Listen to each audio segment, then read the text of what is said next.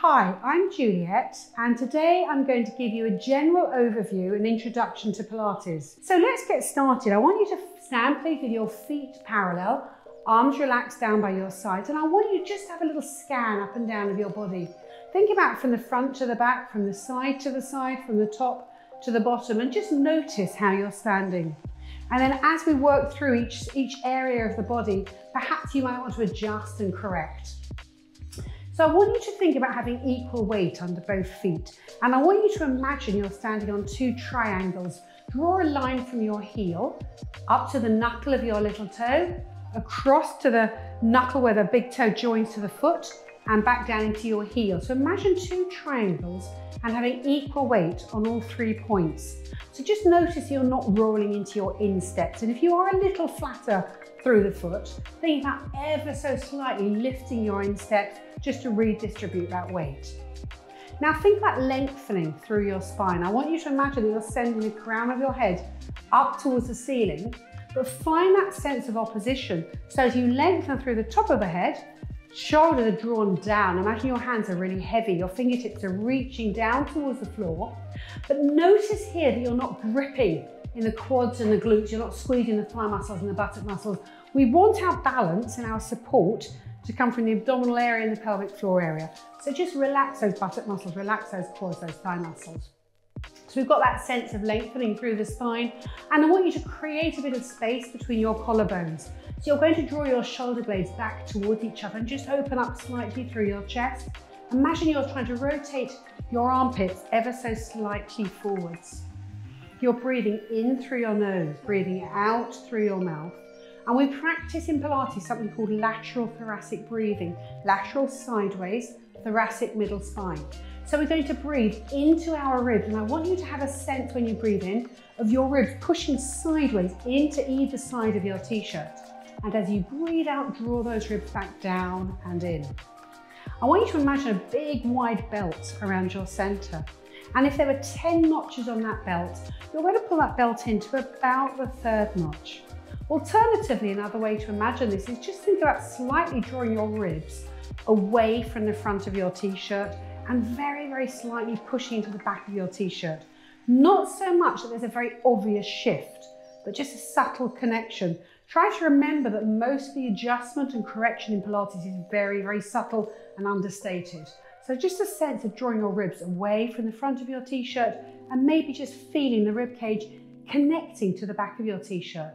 Now your hips are in line with each other. I want your collarbones and hip bones in line. And in order to find a neutral pelvis, which will help to have an equal distribution of load through the spine, I want you to think about your pubic bone and hip bones creating a triangle. Pubic bone and breastbone in line. Collarbones and hip bones in line. It is that simple. So if your hip bones are behind your collarbones, you're going to be too arched. Pubic bone, breastbone. If your pubic bone or hip bones are in front of your collarbones, breastbone, then you're going to be too flat. So you want to think about that plumb line, collarbone, hip bone, breastbone to pubic bone. Okay, so you may need to just fiddle around with that a little bit and rock your hips forwards and backwards to help you find that neutral shape through your pelvis. You're lengthening through your neck, your chin is parallel to the floor, so your chin is sitting on the shelf, and your ears are in line with your collarbones. So you may perhaps just push the back of your head slightly away so that your chin stays parallel and watch you're not drooping your chin down. So you've got that connection around your center. You're breathing into your ribs, shoulders are relaxed and down. And we're going to talk about the pelvic floor connection. I want you to imagine this sling of muscles, almost like a trampoline, sitting between your legs, running from the base of the spine and coming up towards the pubic bone. And these muscles help to support the weight of the internal organs, in addition to stabilizing the pelvic girdle and supporting the weight of the lumbar spine. So just have a sense of pulling up ever so slightly. Again, just enough to know you've got that connection. So those muscles are on a quiet background hum. And let's get some movement going now. Let's just turn our head side to side 3 or 4 times each way. Breathing in through your nose, out through your mouth. Shoulders are relaxed and down. Try to mirror the move. So as far as you turn one way, make sure you match it going the other way, and always consider the weaker or less able side. Bring your head to the center and just roll out your shoulders. Now we could spend a much longer time on the mobility, but today's just an introduction, so I am going to move through this one a little more quickly. And let's roll those shoulders back. And likewise, the setup, the fundamentals, what makes Pilates unique, thinking about the basics of our posture. Again, we can go into that in a lot more detail, but for the purpose of today, I just want to get us moving. So from here now, I want you to travel your arms up to the ceiling and back down. Let's just do another 3 like this. Now, as you lift your arms, watch you don't let the shape of your spine change. So as my arms are traveling to the ceiling, I'm trying to draw my ribs away from the front of my t-shirt so I don't arch. Let's just do 1 more of those. Now this next time, as I bring my arms back down, I'm going to bend my knees, reach my arms forwards, come into a squat. I'm going to continue and take my arms to the ceiling. I'm going to come back down and into a squat. Now from here, I'm going to add a heel lift. If you feel that's a little more than you want to do, then you could just add 1 heel at a time. Into squat, think about pelvic floor connection, abdominal connection, and heel raise. Shall we just do 1 more of these? And again, into that squat. Come back through, pick up those heels, and lower your heels. And I want you to leave your arms to the sky and come over to one side. Return to the center and repeat. Now, if that doesn't suit your shoulders, you can work with your arms down by your sides, or you can just swap arms. Take one arm, watch the upper arm stay straight, watch it doesn't become bent. Okay, so you've got that option, or hold your head between your arms. Now on this next one, I want you please to come back to the center and open your arms out wide. Again, you've got this option, you've got this option as well. So work with your arms in the position best suited to you. And I want you to turn away to one side. Now what's key here is that your hips stay still. So as I now turn to my left, I want to ever so slightly push my left hip forward, very, very slightly. Likewise, as I'm turning to my right, I don't want my right hip to travel backwards with where my arms are going. The movement comes from the middle spine. So I want you to think about turning your ribs and allowing your arms to follow the move rather than your arms leading the move. Chin in line with breastbone. So watch you don't look over your shoulders. You think of that alignment as you go through your rotation. Come back to your center and relax your arms. And we're just going to finish with some roll down. So think about mobilization of the spine in what we call the sagittal plane. I'm just going to turn sideways for you for a moment. And I want you to have your knees bent, take a little nod of your head and roll forwards and over. Now watch you and stick your hips out behind you. So I want you to think about your sit bones staying above your heels and roll yourself back up. Now you may feel that that's best for you to leave your knees bent, but if you want to progress it, you'll start to work with your legs straight. But again, watch that you keep the weight towards the front of both feet. You don't sit your hips away behind you, and think about articulation. So I'm taking a nod of my head.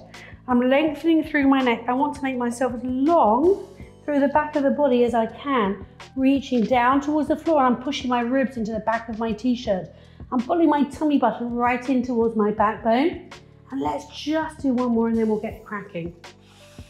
So breath out, rolling forward. Remember, you've got the option of having your knees bent if that's better for you. If you're particularly tight in the backs of the thighs, then I would suggest you leave those knees bent so that your hamstrings don't dominate and interfere, compromise with how you're working. Okay, so we've gone through some basic simple mobility. Now we're going to come down onto the floor and we're going to start with an exercise that's one of the sort of famous Pilates exercises called the 100. So down onto the mat. Now we're only going to go through the basic level. So onto the mat. And before we go anywhere, we're just going to talk about imprint and set up in this position. So your knees are bent, your feet are on the floor, your arms are down by your sides. And again, think about drawing your tummy button in ever so slightly. Think about equal weight through the hips. Now I want you please just to lift one leg into tabletop, what we call the tabletop position. And I want you to let the back of the rib cage become heavier. Try to avoid a big tilt. Try not to make your back go flat. Make this muscular rather than skeletal. So can you let the back of the rib cage sink a little heavier into the floor? Get a little heavier into your waistband and then pick up your second leg. Bring one foot back down, bring your second foot back down, and relax into your neutral pelvis. So what's key here is that the bottom of the rib cage stays heavy to the floor. Okay, let's go into our exercise, the 100. So arms are down by your sides, and this is all about the breath. So I want you to breathe in for a count of 5, breathe out for a count of 5. I'm not going to count for you because I can't tell what your lung capacity is. You're going to count yourself, breathing in for a count of 5, breathing out for a count of 5. Now, if you feel today this is enough for you and you want to concentrate on your setup, that's absolutely fine. Otherwise, come with me. Now, I'm going to take one leg into tabletop. Got the option here of holding this leg for 3 to 5 breaths before I lower my foot and repeat on the other side. Now, don't underestimate the demand here, because in addition to holding this position, you're thinking about lateral thoracic breathing, you're thinking about shoulder stabilization, abdominal connection, pelvic floor connection, coordination, working from a strong center, concentration. So there's lots of factors that make Pilates the unique form of exercise that it is. But I'm going to progress it a little further.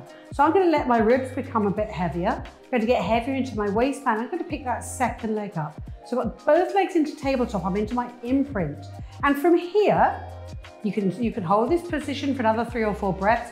Alternatively, if you want to progress a little further, lift your head and chest up. But if you are in this position, make sure that both shoulder blades are clean away from the floor. If your shoulder blades are on the floor, your chin is going to be pushing forwards. It'll be uncomfortable through that neck. So shoulders come away from the floor. Arms are hovering above the floor. You're breathing in for 5. You're breathing out for 5. And let's bring this one to its end now. So we come out of the exercise in reverse. So I'm going to return my arms to the floor, lower my head, lower one foot, and then the second foot. And those tummy muscles have just been working pretty hard. So I'm going to come into a full body stretch. Stretch those abdominals out. And from here, we're going to roll over onto one side. So what I want you to do, please, is take your lower arm out and rest your head on your lower arm. Hips stay in line. We're going into our side kick. The side kick is really effective for developing strength in the muscles around the thoracic spine to help to stabilize and improve and support posture. Now, if you want to, you can pop a block or a rolled up towel between your head and your lower arm if you feel uncomfortable here. Hips are stacked. If you're a little bit wobbly, you may choose to bend your lower knee. Think about pelvic floor connection, think about abdominal connection. And I want you, please, just to lift one leg to hip height. Now flex your foot and push the sole of your foot away. And you'll see that as you push your foot away from you, the ribs lift slightly away from the floor. And that's what I want. A little sense of space there. I could just slide my fingertips between the bottom of the rib cage and the floor so that you get that oblique connection. There's your balance. Now you may find that's enough for you, and then you bring your leg back down and perhaps repeat it. But otherwise, let's take that leg away. Now, your upper hand is flat to the floor, but there's no weight here, okay? And we're just going to travel this leg forwards and back. So I'm going to flex. I'm going to dorsiflex forward. I'm going to plantarflex back. Let's do 3 more. What I want you to notice is that as your leg comes forward, you're leaning into this hand. So to challenge yourself more, you could take your hand away. And the purpose of this is to get that strength in that corset of muscles. So the bigger the range of movement, the more power you work with, the more challenge you're going to put into that sort of area to stabilize your spine. Okay, bring your leg back down. And from here, I'd like to push yourself up to sitting for our next exercise. And we're going to come into spine twist. Now, you may choose to sit on a rolled up towel or a block. So if you feel that you're a little bit tight through your lower back, maybe a bit of a bite in the backs of the thighs, then do take a prop to sit on. Now, I'm happy sitting with my legs out long. Sitting cross-legged doesn't suit me, but you've got that option. So if you prefer to have your legs crossed, that's fine. But just remember to uncross and recross halfway through so that you don't always have your legs in the same position. Now, what we want to do is get the rotation of the spine like we did in mobility, not the hips. So I want my feet to stay exactly in line. Let's start with our arms in prayer position. And as we breathe out, we're going to rotate the rib cage and turn away. And as we breathe in, we're coming back to the center, but have a sense of growing taller. So I'm going to turn away. And as I come back to my center, I want to imagine I'm growing taller still. Now I could progress to taking my arms out to the side into what we call the Cossack position. As you're working, watch that your feet aren't marching. I want you to keep going while I'm talking to you. Watch that your feet aren't marching. Watch you haven't arched away from the back of your t-shirt. So again, breastbone to pubic bone, think of that alignment. Collarbone to hip bone. You may choose to take your arms a little further. Now, if your arms are wide, watch that they stay in line. Watch you don't have one arm coming across you. So imagine you're holding a broom handle across the back of the shoulders and into each hand. So it's purely thoracic rotation, okay, rather than hips twisting. Let's come back to the center and let's just stretch that one out. So we've relied a lot on these obliques, intercostals to support us both for the side kick and the spine twist. So let's give them a little stretch. Take one hand to the floor, one hand to the ceiling, and just reach up and over. Keep this elbow straight and reach up and over. And then back to the center, and let's swap it onto the opposite side. Okay, come back to the center, and we're going to come down onto our back for the shoulder bridge. And we're going to think about a combination here of mobility as well as strength. So just bending your knees, roll yourself down. Now please, for the shoulder bridge, don't use anything under your head because there's a risk here that you would overflex the cervical spine and neck. So if you did have a support under your head, I would ask for this exercise that you take it away. Now let's just have a little whiz through our setup again. Shoulders are planted down into the floor, knees are bent. I want your heels underneath your knees. Avoid your heels being too close towards you because that's going to risk overflexion of the knee and the ankle. So think about your heels underneath your knees.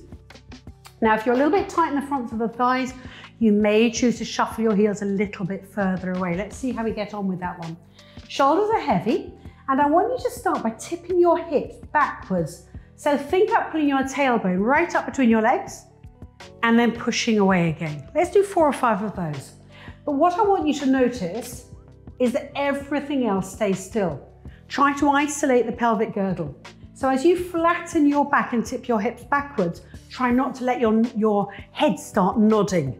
Keep your head still, keep your shoulders still, and really work on the lumbar spine and that mobility. Also notice that your knees sit quietly. Watch your knees aren't wobbling in and out. And if they are, maybe grab a cushion, a rolled up towel, pop it between your knees to keep alignment. Now the next time we're going to tip those hips back. We're going to pick up that tailbone and peel that spine away, rolling up towards the shoulders and curl back down. Now you may choose to stay just at tilting the pelvis. You may enjoy rolling up and rolling down and not taking it any further. But I'm going to give us one more option here. So I'm going to ask you to take your arms to the ceiling. You're going to roll up into your bridge, hold a static bridge, and take both arms overhead, palms facing towards each other, and return for 3. But as your arms go overhead, the shape of your spine doesn't change. So I'm still pulling my hip bones up towards my bottom ribs.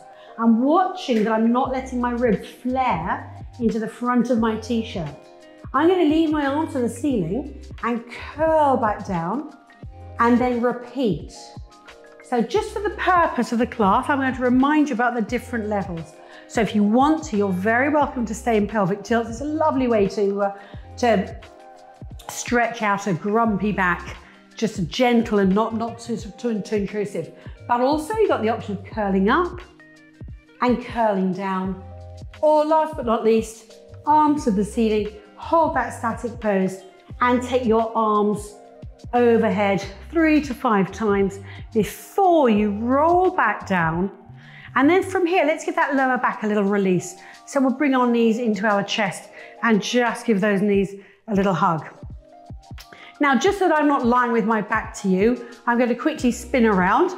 But if we were in the class, you would just roll onto the opposite side. But I'm just going to change ends of my mat and we're going to our side kick again. So onto our opposite side.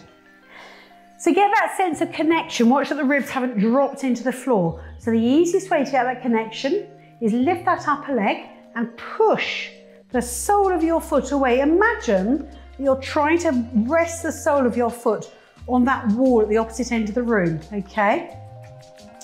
Upper hand to the floor. Now, if this is enough for you, absolutely fine, lift and lower. And don't underestimate this, because I want you to think about your alignment. That you're not leaning into your hand, that you're not arching your back, that you're not rolling forwards and backwards, that you're still breathing into your ribs. Abdominal connection, shoulders are stabilized. So do you see there are so many points to think about? Otherwise it just becomes another form of exercise. So we want to think about those Pilates principles, working from a strong center. Let's progress it. But again, if you don't want to, you'll carry on holding your leg at this position and then taking it back down. But otherwise, you're going to take your leg out in front, point your toes to return. Watch this lower arm is in line. Now it's up to you how big a range of movement you have. But again, I don't want the weight on this hand to change. So to challenge yourself, take your hand away. And all the way through this, you're trying to lengthen through that upper leg. Breathe out on effort. Breathe in to return. Let's do this one more time. So I'm going to send that leg out in front and return and lower that foot back down to the floor. So think about stability through the center, control, connecting with our abdominals and our stabilizing muscles. We're going to our last exercise for today. We're going to come over onto our fronts and come into the swan dive. So just bring yourself over onto your tummy. I'm going to keep my head slightly lifted just so that you can hear me. But I'm going to ask you to bring your forehead onto the floor, and you're going to make the shape of a capital E with both arms. So you've got a right angle bend in your elbows. Now quick setup here. You're going to have your legs together in one way, shape or form. So you can either have your legs parallel together, but that can be quite challenging. You might find you're really working through the glutes. You're a little bit tight in the outer hips. In which case, from there, let your heels separate and leave your big toes together. I want a closed chain.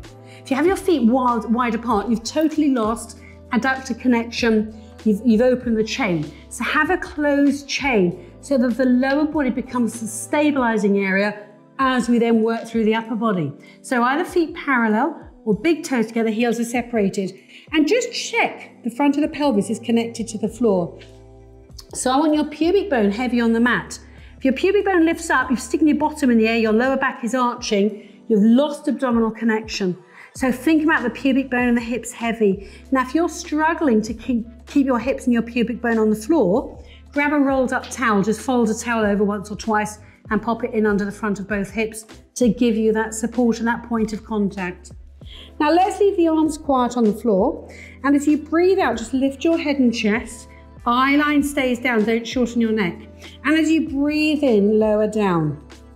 Now what I want you to do, please, is stay as light as you can under both arms. So I don't want you to use your arms to push you away from the floor. I want you to think about your middle back working. Feet are together, remember, either parallel or big toes together and heels are separated. I want you to imagine that the crown of your head is sliding up and down the wall in front of you. Now I'm going to progress it. You may choose to carry on as you are, and that's fine.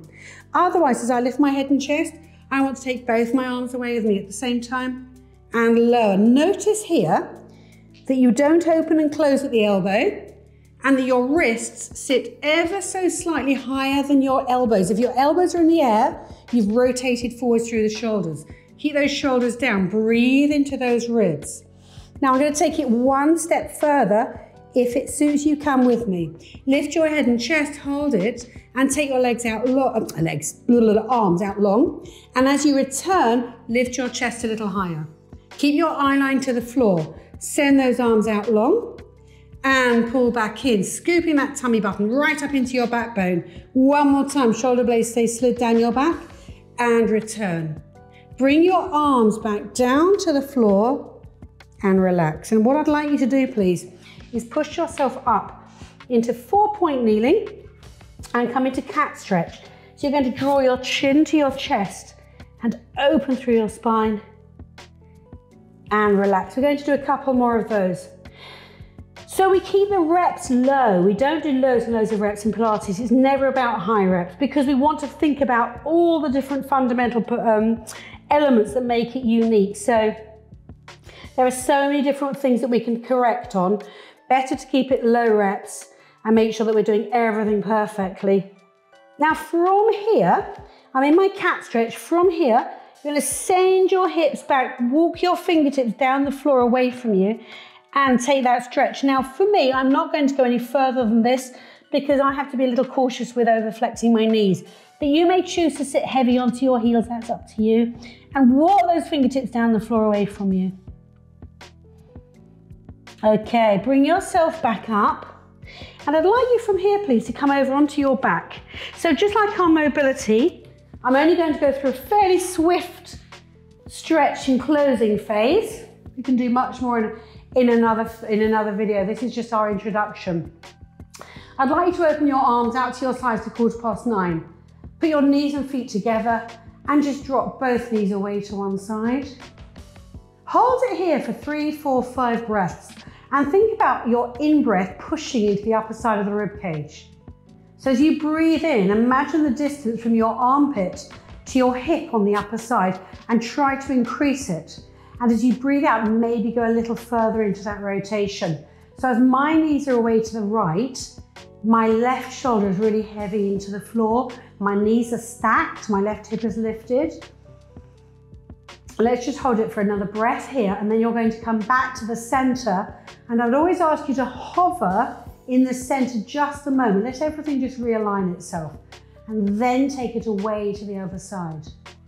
If you want to take it a little bit further, you can extend the upper leg. Keep the knees in line and just extend the upper leg out longer and reach the arm behind you a little further away. Focus your breath on going into the upper side of the rib cage. So use the position you're in to give you an additional stretch. Okay, you're going to bend the knee upper side if you had your leg out long and come back to your center. And let's go into a full body stretch. So take both arms overhead, take both legs out long. Try not to get lazy here. Imagine that you're hanging from the branch of a tree and you just can't quite find the floor with your toes. Stretch out as long as you can. Okay, and bring your arms back down. Now for one last stretch, we're going to go into what's called a developmental stretch.